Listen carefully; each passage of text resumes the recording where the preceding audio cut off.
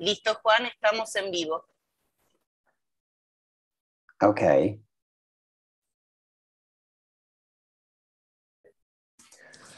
Good afternoon, everyone, and welcome. Today, we begin our celebrations of the 50th anniversary of the English Teacher Training College at Instituto Superior de Formación Docente número 22, Adolfo Alsina, in Olavarría.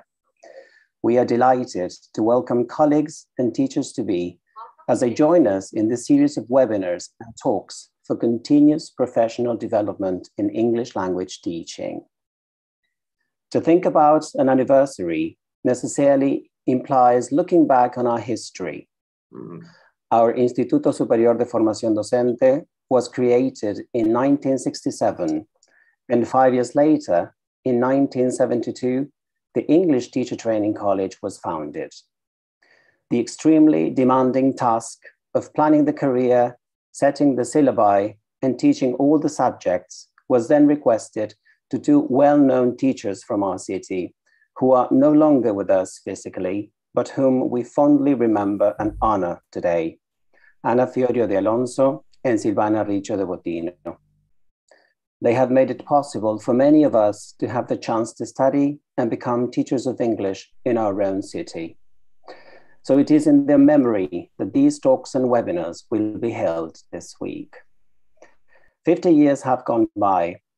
The significant changes and profound transformations which have taken place in education over the past 5 decades are living proof of the need for continuous professional development for anyone who wishes to fully understand the complexities of teaching nowadays, so that we can help our students to make the most of their learning experiences.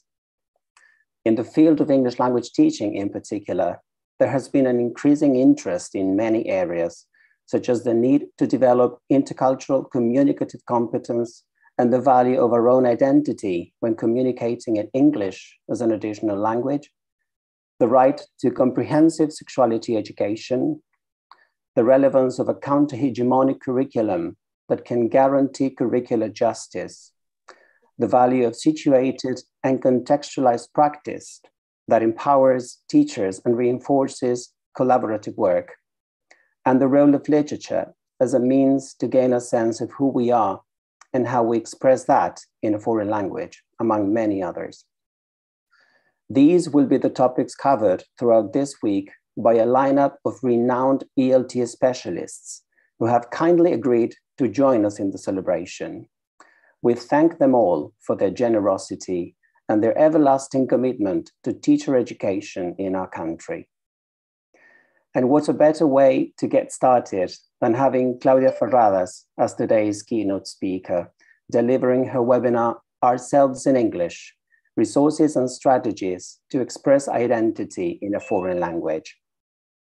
Claudia Ferradas graduated as a teacher of English at Instituto de Enseñanza Superior en Lenguas Vivas Juan Ramón Fernández in Buenos Aires, where she taught language and literature for many years and was also academic secretary.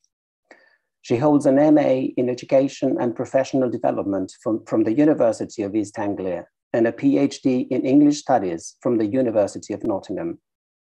She has worked as a teacher educator in more than 20 countries and has co-chaired the Oxford Conference on the Teaching of Literature on 5 occasions. Claudia has published 2 bilingual poetry collections, and her poetry has also been published in several anthologies in Argentina, Puerto Rico, Spain, and the UK. In her podcast in Spanish, Palabras en Escena, she deals with topics related with poetry and drama with special guests. She also shares poetry readings in her YouTube channel. And now, for all of us here in the Zoom room, and for all those who are following us live from our YouTube channel, without further ado, here is our very special guest, Claudia Ferradas. Good evening, everybody, and thank you so much, Juan Ignacio, for this opportunity, for this invitation. I'm absolutely honored to be part of this celebration, to be part of this amazing lineup that you've put together, and especially because I particularly love your teacher training college. I've been there in person in the past, and well, I'm thrilled that Zoom is offering us this opportunity, and YouTube as well. We are very lucky to have these means of communication at a time when we know sometimes we cannot make it possible to have an in-person presentation. So thank you very, very much indeed, Juan Ignacio, for this invitation. Congratulations to you all on the 50 years and on the celebration. And thanks to all of you who are here today, either following us on YouTube or live on Zoom at the moment. Thank you very much for being with me this evening across the waves. And talking of waves, I would like to start our evening, if you agree, as I tend to do, because you may have heard me before, with a story. Is that all right with you if we start reflecting on ourselves in English with a story? Would that be okay? So I'm trying to share screen, if that's all right. Okay, let's see. I think you can see it all right. This is our cover. And right. Well, this is a story that starts like every other story with the words, once upon a time. And I'd like to take you to a place where I'm sure you would like to be, to a beach, a sandy beach in the Caribbean. Are you there? Because once upon a time, there was a tourist who was lucky enough to be in a hotel on a wonderful resort there on the beach in the Caribbean. And she had spent a lovely day walking up and down this sandy beach, enjoying the view, the waves lapping the beach softly. But that night, after she'd gone to bed tired of so much eating and drinking and walking and shopping, she noticed that a storm had broken out. And the storm was really a bad tropical storm. You know, the waves were crashing against the walls of the hotel, and she could hear the wind cracking the palm trees so that the branches would be, you know, crashing against the windows. Can you imagine? And she was a bit scared. But you know what it's like with tropical storms. They can get really bad, but they are generally short. And the next morning, as soon as the sun was up, she was up too, trying to find out how bad the storm had been and what the consequences of the storm had been on the beautiful beach. And so she started walking on the beach again, but this time she had to pick her way among the debris that the storm had left.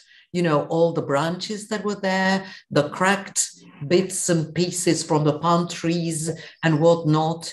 And she was really sorry because she could see that, you know, the beach would soon be clean because so many people were trying to clean it. But she felt that so much work had to be done. And as she was walking up and down the beach, she noticed that there was something else that the storm had left on the sand. And she could get closer. And as she did so, she noticed dozens, hundreds, maybe thousands of starfish, you know, beautiful starfish that were wriggling on the beach.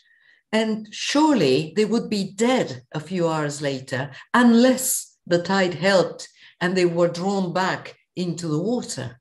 They were gasping for breath, gasping for water.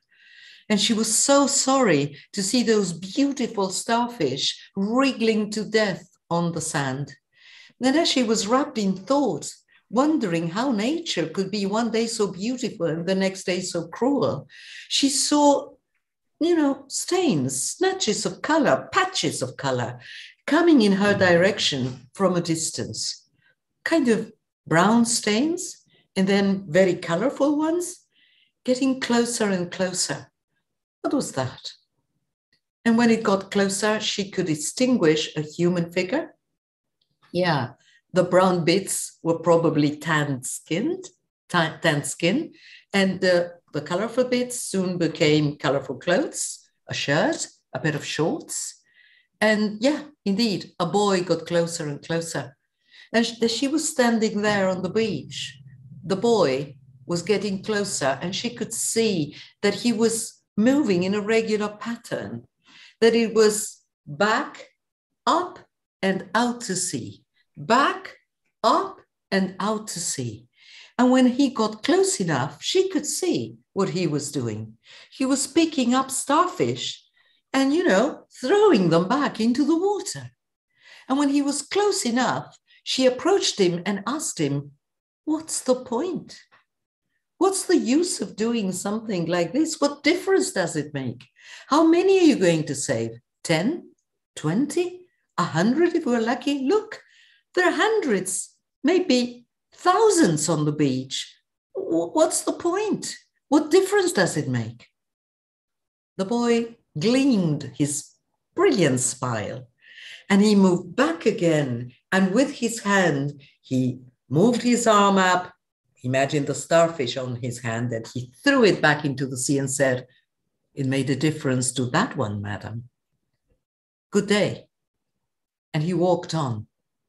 And as he walked on, our tourist looked at him, and she could see that behind his back, he was carrying a net, a fisherman's net, full of, guess what? Not fish, starfish. The very same starfish that he was saving by throwing back into the water, they were wriggling inside his full, brimming fisherman's net. And so she followed him. "Oh, wait a minute. You said it made a difference to that one, but see how many you're carrying, how many you're taking to their death." The boy stopped walking and smiled again. "Madam, I think I saw you yesterday at my grandmother's shop, the shop on the pier, the souvenir shop, and I know you bought some things. You must have seen starfish, decorated starfish, that people buy and take to decorate their bathrooms, for example. Well, that's why I'm taking the starfish home. That's what the storm has given me. That's the storm's gift." "And so?" the tourist asked. "Why are you saving a few?" And the boy smiled broadly again, picked up a starfish, threw it back into the water, and said, "To thank the sea for the present and for the future." The present, the gift, or the present moment where he was accepting what the storm had done and thanking for the gift. For the future, because there was work to be done, there was something to be grabbed and used and transformed, but there was also something to be kept so that it's a sustainable thing to do. Well, I don't know how you understand the story. It can be understood in a number of ways. It can be used for a number of purposes, as stories always can. But I think there's something interesting here that I'd like to focus on. It's the fact that both the boy and the tourist speak the same language. However, they don't seem to share the same values or the same way of understanding the world. And that is what the boy needs to explain. That's what the boy needs to clarify. Language is not enough. And that's what I would like to explore further with you today. Globalization has allowed us to come into contact with people that we would never have dreamt of coming into contact with. And especially media such as the one we're using right now. People from anywhere in the world could actually be listening to this as we speak. So learning as well as conflict have derived from the contact with difference. We know this only too well. And this has meant that as we construct, as we build our fluid, multiple identities, we cannot speak of our identity in the singular, our multiple identities, they come into contact with other identities and they change. Sometimes we see what the values of other people are and we say, wait a minute, I never thought of that in those terms. How about reconsidering what I've always thought? Hopefully that's what the tourists did. But maybe not. Maybe we see other people do things differently. We say, fine, I respect that, but I'm not going there. I don't want to do as they do. Some of you may have seen the video that I sent Juan Ignacio to advertise my talk. I was in class only last week with students who were in fact teachers, graduate teachers, university teachers from Uzbekistan. Do you know where that is in the map? Maybe not. Maybe you need to look it up. And the point is, some of them were wearing a hijab. They were Muslims, and they were trying to explain to me why I shouldn't think that that was a mandate, that that was something that in some way limited their freedom, that that was a choice and a calling, that only those who believed that their religion had to be expressed like that would choose to wear the hijab. Some of them didn't. They were trying to explain to me, not in Uzbek or in Spanish, our languages, but in the lingua franca, in English, something that had to destroy the sort of prejudices, the sort of stereotyping that I, as a Western Latin American woman, had about areas of their culture. They created a whole lesson on their weddings, and we laughed together. They made me do a listening where I had to choose different songs, guessing whether they were celebrations, religious hymns, military marches, and guess what? They were not good, I thought, because my ears are trained to a certain kind of music that belongs to a certain kind of culture. Theirs was different. And I was amazed. I was sometimes shocked, others, and often grateful. This is the enormous power, colleagues, of the lingua franca we learn and we teach. And any language can be used to offend, to insult, or it can be used to build bridges. This is what my talk is about, a proposal to build bridges in our very classrooms without the need to go too far. So, in a way, this is what we have called global citizenship, learning to become citizens in a world that is more and more interconnected. And that prefix inter is important because global citizenship is all about interdependence, because it is about ourselves. How do I explain my culture to the world? But it's also about others. How do I listen to others, ask questions about them? And it's also about the environment, what we all share, this globe, which we are all worried about, and we should be. It is immediate and locally relevant. Think of COVID. We thought, China, so far away. And in what? A couple of months, it was here, knocking on our doors, causing horror, fear, loss. So nothing more self-explanatory than the virus to explain how something that we thought was far away was locally relevant. It's global, but also local. It's rooted in the past. What have we done to be in the state of affairs we're in? It's present in our lives today, and it is going to affect our lives in the future. So I always make this joke.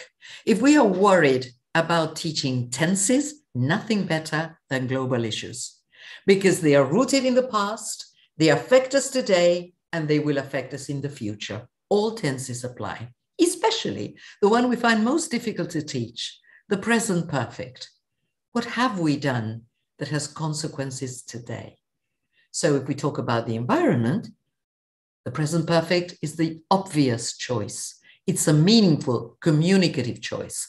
I don't need to search any further for a communicative context to use it naturally. So if we want to teach tenses but go beyond language, what do we do?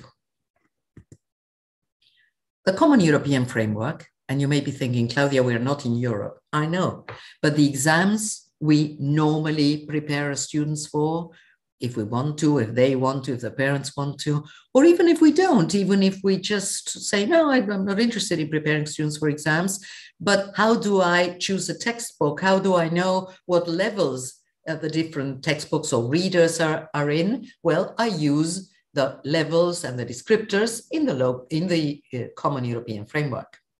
And the framework, you may know, was written in the late 1990s, at the end of the 20th century.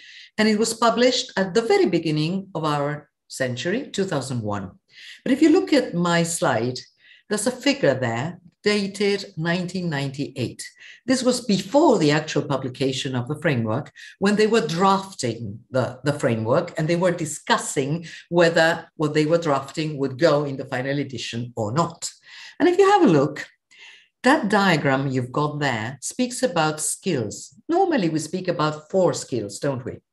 You know, listening and reading, which we call receptive skills, macro skills, and then the productive skills that have to do with speaking and writing. And sometimes it's difficult, isn't it, colleagues, to say, well, is it that reading is really only receptive? Aren't we producing meaning as we read and or as we listen? And yeah, when we write and we speak, we produce, but if we haven't been receptors of the message, what are we responding to? So that division between reception and production is a hard one, really. And the framework writers were already considering this back in 1998 and saying, okay, instead of talking about 4 macro skills, let's talk about 2 big chunks of reception and production. But they meet when we talk about interaction. And again, the prefix inter, interdependence. Juan Ignacio spoke about interculturalism, interaction. Inter means that there are at least 2 participants, at least, and that they exchange meaning, words, culture. So what the framework was doing explicitly 23 years ago was talk about interaction. But I'm interested in this word. Notice what they did. Interaction, they said in some way, had to do with something previous that's also the end of the cycle. Mediation. Mediation in the sense that lawyers carry out mediation to prevent 2 people in conflict from clashing. When they mediate so that 2 countries don't go to war, for example, we generally call it arbitration. Well, why was the framework talking about language teaching, mentioning the word mediation in the 1998 pre-edition? Because they were thinking of linguistic, cultural, social, and pedagogic mediation, ways in which we teachers in particular mediate between students and the language they are learning, between a text they don't understand and what they do know already. We are mediators by definition. And this will be, in fact, the topic of my talk when I open the FAPI conference in Jujuy in a few days. So I won't go any further in this. You may have heard me talk about this very recently, but I'd like to move a little bit further into something we've always done, and that suddenly now in the updated version of the Common European Framework 2018 is made central, which are the skills that the framework considers part of mediation. Look, we've always had them in mind. Things like translating. A translator or simultaneous interpreter knows what it means to mediate very quickly between a language and another. And you might say, Claudia, but we don't translate in class. In class it's English all the time, please. Well, the framework seems to be saying otherwise. It's saying translating is a very important mediation skill. Why waste time explaining something 20 times for then our students to say, ¿quiere decir esto, profe? And they translate, don't they? So suddenly the Common European Framework is saying, don't feel guilty about translating in class. It's another skill we need to mediate between what we know and what we don't know. Interpreting images, interpreting texts. We do that all the time in class, don't we? Explaining data. When they show us a graphic and we say, What does that mean? And so they turn the graphic into words. Summarizing, we've practiced that in class all the time. Simplifying a text. When it's too hard, we know we need to simplify it for our students to make sense. Breaking down complex information. Taking notes, a skill we are beginning to forget. You print screen, take pictures, ask for the PowerPoint, but how about taking down notes, which we know, according to neuroscientists, links directly our brains to our hands and therefore keeps it in our memory? What if we don't take down notes? Clarifying meaning, when you say something and the other person says, beg your pardon, even in your own language. How often do you need to clarify meaning at home? Because you think it's clear, but it's not. Achieving goals in online communication. When I planned this talk, I had to think that I would be talking into the little light I'm talking at now, as if I was on TV. Can't see you. And does that make my method of communication different? Yeah, of course it does. Fostering respectful agreement. Wow, what a challenge for us. It's been in the papers all the time. How do you agree to disagree? How do you manage to say, I think differently without insulting the other person? A very important skill we also seem to be forgetting. And bridging cultural gaps and misunderstandings. All of these are now parts of the descriptors for foreign language teaching, especially for the teaching of English as a lingua franca, as a language of international communication. So, how do we focus on explaining our own meanings in a foreign language when most of the textbooks we use, excellent though they are, have nothing about ourselves, or hardly ever? So, how? Well, it's my contention that we need to develop awareness of language varieties, that English is not the Queen's English, BBC English, or American English only, but the Englishes we all speak, like the English I'm speaking now, full of my River Plate Spanish in my accent, and with a bit of the local accent of the place where I teach in England. And that, instead of making me embarrassed, should make me proud of my identity as a plurilingual speaker. But I know there are standards. There are standards of communication that need to be demanded, not only for exams, yes, of course, but also for mutual understanding, precisely for mediation.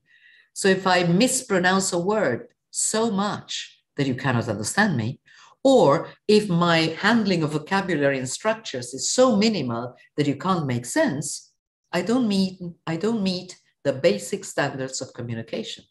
So colleagues, I'm not saying do not teach grammar. I'm not saying do not teach vocabulary. I'm saying please do, but that's not enough.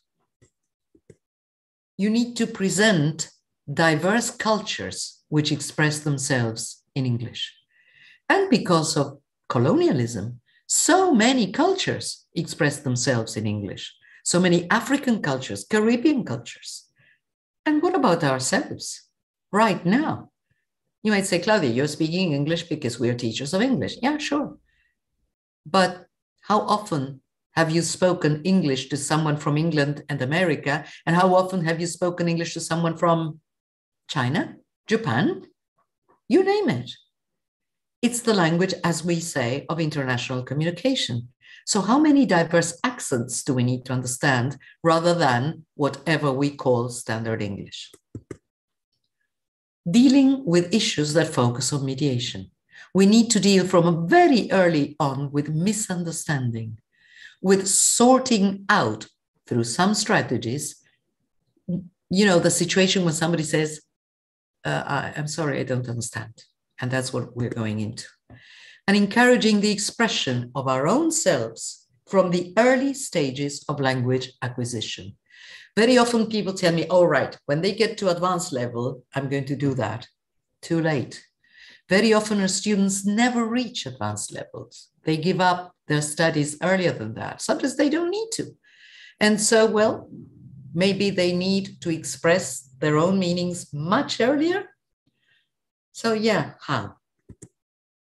Claire Cramsh, who was one of the earliest people to publish on communicative competence, wrote as early as 1993 that the central problem of language teaching and learning is not teaching the present perfect, though we need to teach it, yes. It's to address the problem of wanting to express one worldview through the language normally used to express another society's worldviews. In the story I told you at the beginning of this talk, the boy who was saving some starfish had a certain view of the world, and he was using English to try and explain to the tourist, goodness knows what her mother tongue was, I don't know, didn't tell you that in the story. He was trying to make it clear to that tourist what his view of the world was. And that's what we do all the time. So, are you lost in translation by now? Are you lost in the question that your students always ask? Sir, miss, how do you say milanesa? You've heard that, haven't you? Well, and you're lost in translation there, because there is no exact equivalent to milanesa, just as there is no exact equivalent in our language to saudade in Portuguese, for example.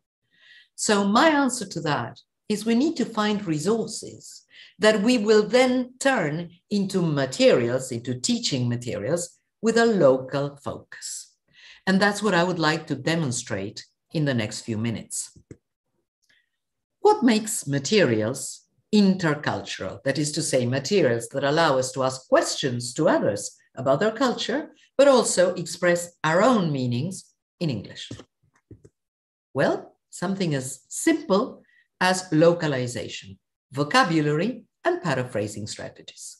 If I need vocabulary for the word milanesa and I don't have it, I will need paraphrasing strategies. Well, it's meat covered in bread that you generally fry or cook in the oven. And you say, so long? Yes.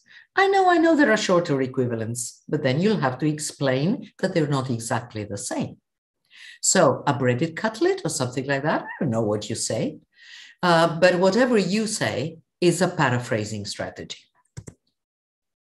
The million-dollar question. You've done an exercise in the book, whatever it is. You've been learning about a place in Sydney, a place in, I don't know, near New York. And then you say, and you? And what would happen if this applied to your city, your family, your neighborhood? Just that. Just adding that question localizes the material and forces us to find the words to explain our own meanings. A comparative approach. Okay, they do it this way. How do we do it? Great to practice comparatives, but also to reflect on culture. So I'm not really saying anything new here. I'm just saying, stop for 5 minutes when you do your planning. Have you given your students the opportunity to say how that applies to their own selves? To compare between what's in the lesson and their own realities? That's all you need. 5 more minutes in your class. And introducing different varieties of English, as we have said before, especially in the listenings, so that they get used to listening to people who probably don't speak English as their mother tongue, just as we don't, and they need to understand their accents. So let's bring this down to reality. I've put together a Padlet that has been growing for weeks now for different talks I've been asked to give in person and online on mediation and on personal expression of meaning. I'm going to ask Juan Ignacio to copy that on the chat. Is that okay, Juani? And you Wonderful. Can also, yes? And you can also see it on screen, so you can print screen, and you've got a QR. So if you've got your phones there, you may want to access the Padlet now. It's not a new Padlet. It's a Padlet that has been growing with contributions from people in different workshops. So if there's something you want to add to it, you may. It will say that approval is pending, but that's fine. I will approve of anything that's useful. But it's just so as to avoid hacking that I've got that kind of filtering process. But that is the Padlet link. And let me show you, I'm going to stop sharing screen for a minute. And now that I've found the Padlet, I'm going back to sharing screen. I'm going to show you what you can see in it.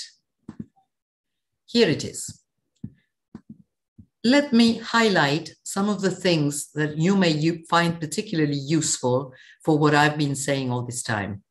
Here, you find a PDF of a magazine that Florencia Perduca wrote under my coordination 10 years ago already, or 12 years ago, when the government of the city of Buenos Aires asked us to generate materials in all the languages taught in the city so that students could express their own culture. So there you find the magazine, it's freely downloadable. Here you've got the teacher's book with lots of activities on how to encourage reflection on ourselves. Outdated? Maybe in some respects, it's 12 years old, as I say, but the stories still hold good. And the ethos behind the whole publication is what we've been sharing. There are also the Cuadernos de Trabajo para el Aula de Inglés that you may be familiar with, published by Silvana Barboni years ago as well, when the government of the province of Buenos Aires had a Dirección de Enseñanza Intercultural that was later closed. So there you are. And then you've got TED Talks, you know, pages on on Argentine stereotypes, lots of things that you may find useful. And I want to draw your attention to something that was more recently made in the province of Corrientes by the Dirección de Enseñanza Intercultural Bilingüe, with particular attention to Guarani speakers in Corrientes. They made these magazines, these little booklets to teach English, where there's an American boy whose father comes to do some work in Argentina, in Corrientes. And so the boy needs to be welcomed into a state school in Corrientes. He is the odd one out. He is the one who doesn't speak Spanish. And it's the children helping him to learn about ourselves. So it's for primary schools, and I think you may find it very interesting. Is it standard English? No, it's Corrientes English. Does it have mistakes? Occasionally.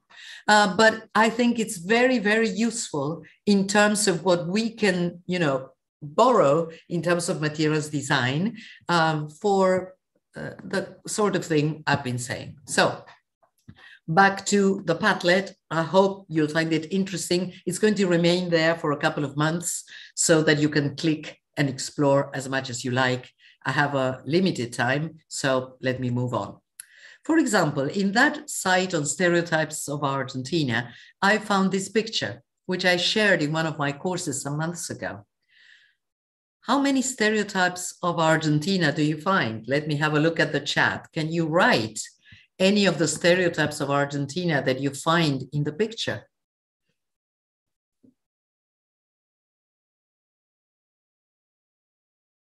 Let's see.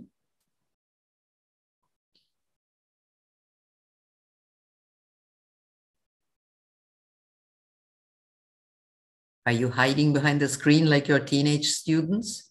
Yeah, we drink mate, exactly. But can you see a mate there? No. What do you see? Asal, exactly, asal. And how many of us are vegetarians, for example? How many of us cannot afford asal? But, you know, mate, asal. Look at the physical appearance of the boys and the girls in the picture. So white, so middle class. Yeah, football, Fernando adds, of course. We don't see it in this picture. But in this picture, we have this idea of, you know, young people, good looking, all thin, all very white, all apparently middle class, or am I wrong? And I wonder how many of our students actually identify with that picture. Is that all of Argentina? Is that the only view of Argentina we want to illustrate our materials with? Just wondering, is that a provocative question? Maybe.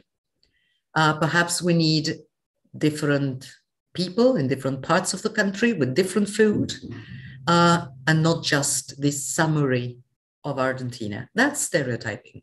And talking about stereotypes is telling the only story about a country. And we know how limiting that can be. So maybe what we need to do is to invite our students to find other pictures, to add to this stereotypical view and explain to the world and create their own blog, their own webpage, or their own poster on the wall with different views of our country. Simple. Look at what the text says under the picture, and I put that on the Padlet. In Argentina, and particularly in Buenos Aires, people tend to use a more direct, open and to-the-point communication style. Porteños are well known for their slang. Does che boludo sound familiar? Which is so widely used that people who've never been to Argentina before can take it as a sign of rudeness. If an Argentine talks to you very matter-of-factly or seems to have too much self-confidence, it's not a bad sign. They've actually taken a liking to you. I can see your smiles behind the screen. Really? And why should we be talking only about porteños? And what do people in the provinces have to say about this? So again, these are, golden pieces of resources that we find on the web, and we can use them to approach them critically, to say, yes, I agree, no, I disagree, how would you change it? And so we are practicing the language with a meaningful communicative purpose and going beyond the expression of what the others do into what we think. Very simple. I keep sharing this example because I was reading this novel at Teacher Training College, at Chimamanda Adichie's Half of a Yellow Sun. And in one of the chapters in that book, there's a scene in which a man welcomes a foreign journalist, an English journalist, into his house. And when he comes in, he offers him nuts, the cola nut, which as a matter of fact is used for the manufacturing of Coca-Cola. And cola nuts are very similar to cashew nuts. You can see them there. And they grow in trees. They're easy to get. They are cheap, if you like. And this— Sorry, Claudia. Yes? Sorry for the interruption. I think we are seeing the Padlet, right? You should probably Oh, go back dear. to your... I was sharing the other. Right. You know what? I'm going to stop sharing and share again. I'm sorry. No problem. On my screen, thank you for telling me, I was sharing the right thing. So I'll show you what we had before.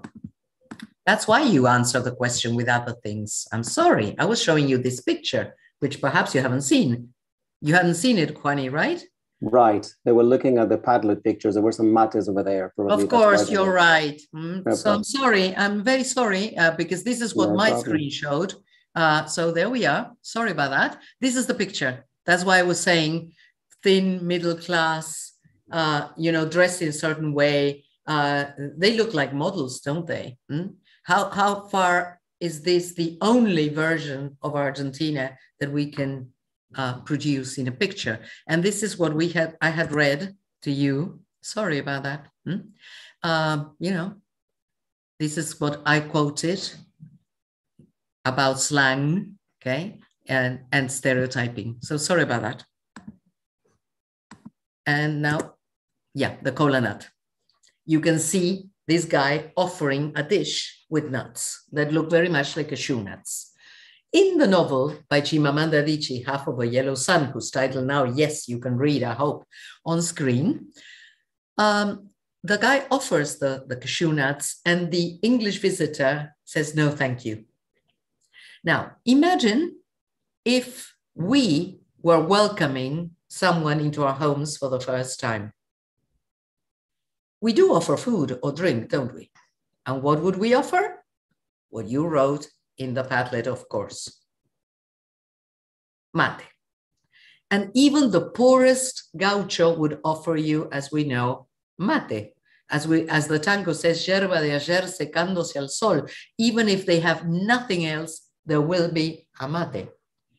So culturally, there's so much in common, because the Nigerian man feels quite offended by the fact that the Englishman says, no, thank you.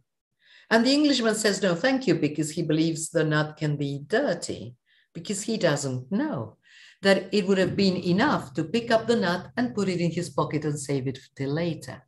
So very often we ignore how much we have in common with cultures that are far removed from our own, about which we're probably quite ignorant, and I'm including myself there.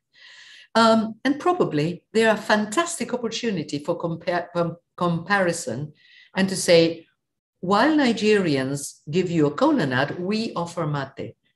And here, suddenly, we see what we have in common as human beings.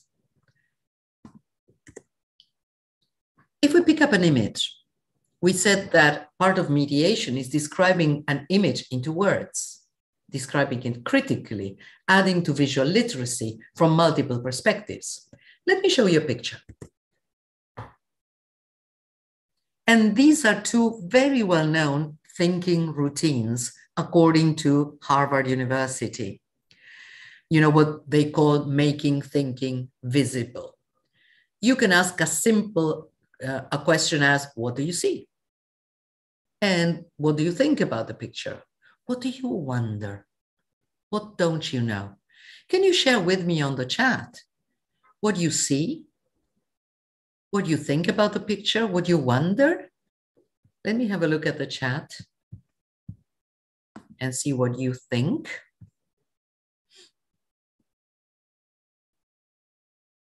You see culture, Angeles says. What do you see about our culture? Yeah, from our country. Yeah.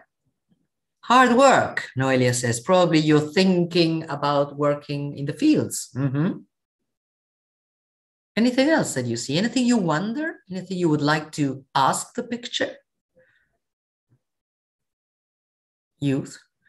Yeah, looks like a gaucho having mate. Yeah, exactly that. You see the point? I have cropped the picture. The picture is not complete.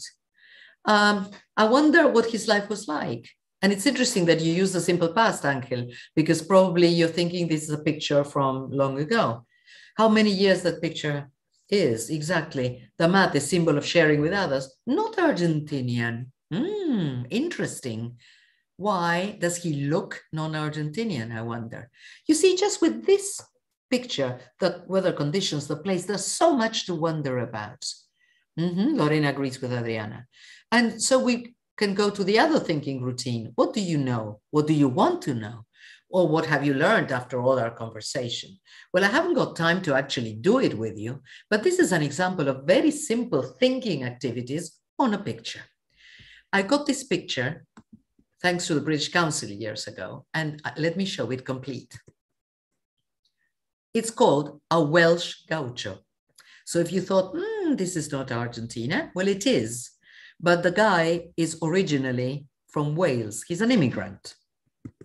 And this is the complete picture. Does this mean sharing? Does this mean that this Tehuelche woman, that the Welches are supposed to have welcomed the Welsh to Chubut? And does this mean they were sharing, that she has offered a mate to him? When I got this picture from the British Council, it was to illustrate a story I had written about the Welsh and the Tehuelche. And it was given to me as a sign of sharing, of how two cultures met and could live peacefully with each other. You know what? I showed this picture at the Universidad Nacional del Comahue years ago. And a Mapuche colleague of ours from the audience was very aggressive, shouted from the audience at me saying, surely she is the servant. She has been paid practically nothing to work for the Welsh, and she is serving her master. She's not sharing a mate. And I said, maybe that's another side of the story that the Tehuelche could not write because they didn't write, whereas the Welsh did write their story. Is there truth in one view or the other? I don't know. But what I was asking our Mapuche colleague was to say, tell us your side of the story, but you don't need to shout. I'm not saying this is what the picture means. I'm asking, what do you think the picture may mean? So just this picture brought to me a number of questions. And this colleague of ours, who is the writer of the Mapuche Spanish dictionary in its new edition, ended up coming to our classroom in Buenos Aires later on and talking about how even the older dictionary told the story that he needed to rewrite. How many stories do we need to rewrite when a picture shows stereotypes? Food for thought there. So we need to learn lexical items, definitions, paraphrasing strategies to express our identities in English. And I'm very much aware of the time. Let me show you 3 of the 110 books I have collected on Argentina, speaking about ourselves in English. These are some of the ones that were written in the last part of the 20th century, and they may be very interesting for you to pick up. And this is one of my favorites. I've been quoting it again and again. It was written by an Irish settler called Tales of the Pampas. His name is William Bulfin, and he tells us of life in the province of Buenos Aires. I have no time to show you the text, but I want to stop here. You may have heard me talk about this before because I've been insisting on this all year. Last August, only a few days ago, 20 days ago, was the centennial of William Henry Hudson's death. William Henry Hudson, born in Quilmes, provincia de Buenos Aires, today Florencio Varela, moved to Britain when he was 33. His parents were American, but his grandparents were British. He moved to London, never came back, and he wrote fantastic books on Argentinian birds. He was the first ornithologist in our country. He is honored even in Hyde Park in London. He's got a monument because he's the creator of the Royal Society of Birds and Bird Watchers. And so being a naturalist would have been enough, to be remembered in our country, because several birds in our country were discovered by him and classified. But he also wrote novels. And you may remember Far Away and Long Ago, Allá lejos y hace tiempo in translation, which was used in schools many years ago and then was abandoned. Well, I just want to draw your attention to his books, because at the moment there's a lot of material available because of his centennial, and because as he was writing for British readers, he was doing what we need to do in class. He was trying to find the vocabulary and the paraphrasing strategies to explain our culture, our environment to the British. So if you want to have a look, and I put this in the Padlet, you can go to the website of the Hudson Museum, because his house is a museum now in Florencio Varela. And have a look at this, Hudson Tiene Voz, which is a number of YouTube videos by people like Norma Leandro, for example, or Maria Kodama. One of them by Marcos Montes is in English, and you have extracts beautifully illustrated of his books. And you may use them in the classroom very easily, and they are free. Look at what Borges said about his first novel. The Purple Land is perhaps the best work of gaucho literature. Better than the Martín Fierro. And Cunningham Graham, who was a millionaire who visited Argentina to buy horses, and who was the one who persuaded Hudson to write his novels. Cunningham Graham, by the way, died in Buenos Aires trying to visit Hudson's house. He was at heart an old-time gaucho of the plains, he wrote. So what can we find in his works that can be useful for us?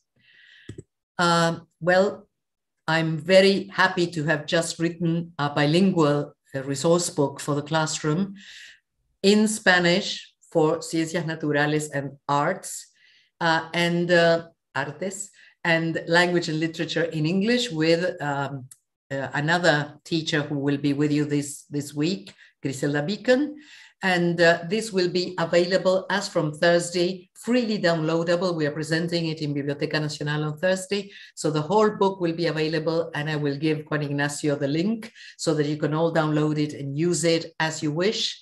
You get things like these, a little bit from El Ombú and Other Stories, an illustration that is Hudson's House and the Ombú, the real one in Florencio Varela that you can visit, and reflections and activities on that paragraph on local superstitions, for example. So questioning the text to pick up words and paraphrasing strategies to speak about ourselves. Look at this little sample from far away and long ago. I have highlighted in purple all the vocabulary that's useful to talk about the province of Buenos Aires or the Pampas. The undulating country had been left behind. Before us and on both sides, the land, as far as one could see, was absolutely flat, everywhere green with the winter grass, but flowerless at that season, and with the gleam of water over the whole expanse. It had been a season of great rains, and much of the flat country had been turned into shallow lakes. That was all there was to see, except the herds of cattle and horses, and an occasional horseman galloping over the plain, and the sight at long distances of a grove or small plantation of trees, marking the site of an estancia or sheep and cattle farm, these groves appearing like islands on the sea-like flat country. One paragraph, 3 resources to pay attention to. All I've highlighted in purple is vocabulary that you may need to talk about the Pampas. At the bottom, what you find in blue is what we call glossing. He keeps the word estancia, as I kept milanesa at the beginning of our talk, and paraphrases it. Estancia, or sheep and cattle farm. And then in red, a comparison. The best thing we teachers know is to learn something new or to teach something new is to relate what they already know to what they don't know. What the British know as flat is the sea from a distance. So every single writer writing for the British about the Pampas writes that it's a sea of grass, the sea-like flat country. That's the resource for mediation that we need to learn. So I hope this has tempted you to visit Hudson's work. And in his work, you will find mediation between past and present. He wrote this 100 years ago. Different curricular areas, such as biology, different languages, because Spanish comes into his novels again and again, different countries and cultures meeting, and different views of the world. So to close, a quotation from another Anglo-Argentine writer, William Shand, greatly admired by Borges. The Pampa, he writes, is never ending. Towns, mountains, rivers, hills, oceans, jungles become inconceivable. It is our job, colleagues, to give words to what is inconceivable for other people about ourselves. Thank you very much. You can find me on my website or contact me via Instagram. Follow me on Instagram, please. And there you will find the link in a few days to download the free book on Hudson in the classroom. Now I'm ready for comments and questions. Thank you very much. Thank you so very much, Claudia. Thank you. It's always a pleasure to listen to you. Always a pleasure. Thank and of course, to revisit some of the ideas that you have been so clear about, ever since we started getting in touch. This notion that the classroom has to be a place where we find ourselves, where we talk about who we are, exploring identities, which is something sometimes difficult to see as, really happening in the class. Actually, teachers seem to find it hard. And the choices are so many. Literature opens up for so many possibilities to do just that. I'm thrilled, and I also think it's wonderful that we are now in the Zoom, and also people following us on YouTube. We are reaching out to many teachers to be, and that means that they can learn that there are ways to actually get it done. It's not just about sticking to course book proposals that aim at international audiences, but finding our own voice and giving students the chance to, to raise their voice and to use English for purposes of their own. Yeah, all you need to do is adapt, because textbook writers do a fantastic job, and we should be very grateful to them and to the publishers, because they give us so much material that make our lives easier. Think of colleagues from languages where there are no materials, having to reinvent, every single class, what they're going to take into the classroom. So we should be grateful, but then always add that extra turn of the screw. And what about you? And what about your family? And what about our neighborhood? And when we say, well, there is no word for that in English, well, great. That's exactly it. How do we explain it? But as early as possible. And Hudson is a fantastic source for that. You don't need to read the whole thing, but if you pick up just the story, like, for example, Marta Riquelme, which is one of the stories in the Ombú and Other Stories, where the action takes place in Jujuy during the so-called Campaña al Desierto. So the woman, Marta, becomes a captive. And there's a Jesuit priest trying to save her and not being able to. And she becomes a bird. Because as Hudson was fascinated by birds, his characters turn into birds. And so this woman becomes the Cacué or Cacuy, or also called Urutaú in the Litoral. So the whole legend of the Cacué is there. And you can develop a whole unit of work on the bird and talk about birds in our country and explain in videos, why people are afraid of the Cacué or the Urutaú, which is such a special bird that mimetizes itself with trees. But then there's the story. So you've got literature, you've got language teaching, you've got biology, you've got knowledge of your own birds. And you know what? You discover things about your own country that you didn't know. So why not do that and just develop a unit of work? So we've included all that in the worksheets, and they're freely photocopiable. So all you need to do is download it. Wonderful, wonderful. So generous of you and the team who worked collaboratively for that. Well, I'm very grateful to Fundación Verónica Osejevich, who sponsored the publication, and as well ISARP, who sponsor the workshops where we tried out materials. We're doing a workshop on Wednesday to present this as well. And on Thursday in Biblioteca Nacional, the director of Biblioteca Nacional is presenting the books. If you're in the city of Buenos Aires for any reason, visit Biblioteca Nacional, where there's a whole third floor exhibition on Hudson's works, which is really fascinating. And you can take your students all the way from Olavarría into Florencio Varela, and they will prepare a workshop especially for you and show you his house. And and it's a sanctuary. It's a sanctuary protected by the Provincia de Buenos Aires, where you can still hear the birds he used to hear. Lovely. You see, many projects can be now put down on paper and just start working on that, right? So everyone. Are there any questions, Ignacio? I can't see them on the chat. They're just thanking you as you're contributing to your knowledge. Thank you all. And I don't know, we will open up for questions if you want to write something on the chat box. And somebody loves Sebastian's Pride. I totally agree. It's interesting to see the omissions in a novel like Sebastian's Pride, where there seem to be no original inhabitants. It's the gaucho and the natives being us, but no Indians. The Indian is mentioned twice, and twice derogatorily. So that's a very interesting omission in itself. Maybe we need to revisit some of the chapters and maybe add part of the information. I don't know. I always say the more a book resembles a Swiss cheese full of holes, full of gaps, the more interesting for teaching. Absolutely, absolutely.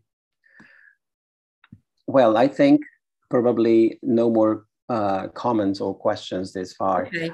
We want to thank you immensely for the chance you've given us to, keep thinking about how to make the most of our own teaching profession. For Thank those you for who the are opportunity. absolutely, for those who are teacher training, and for those of us who have already finished, but still, have so much to learn. I keep thinking about these concepts. You talk about mediation and helping learners become global citizens. And in times like these, we need lots more of understanding, raising awareness of difference.